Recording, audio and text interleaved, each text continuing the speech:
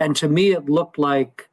a ghost surf on the world, as if the Earth had this beautiful aura of purple and dark blue flowing around the world that you could only see very briefly, and only if you got just the right angle between the spaceship and the sun as you were coming around the curve of the world. And when I got to see the noctilucent clouds,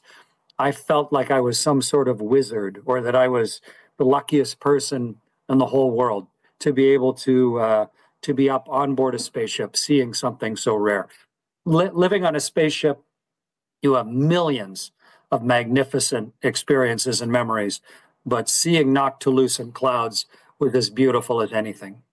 I have shivers just imagining the beauty of it. You are a great inspiration for all generations, but very much so for the young ones who are just thinking of their career and their values and what they want to do in life.